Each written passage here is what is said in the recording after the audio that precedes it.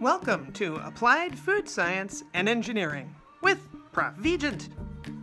What's something you probably eat every day, something that's been food for millennia, but when you hear the name, your mind will go more to the dishes than the food? What is it?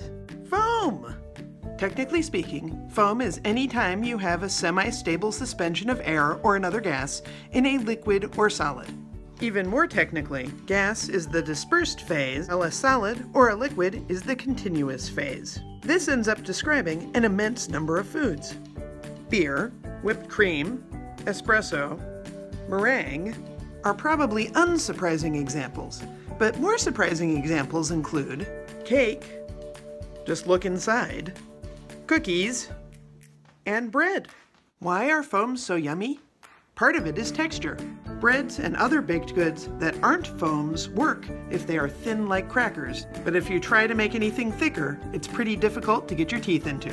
But foaming food also has an impact on taste. Food will taste better, or at least more like itself, because a big part of the experience of tasting is smelling. And foam foods can be thought of as pre-mixed with air, so the scents are ready to travel. And that is why there's no place like foam. Thanks for watching!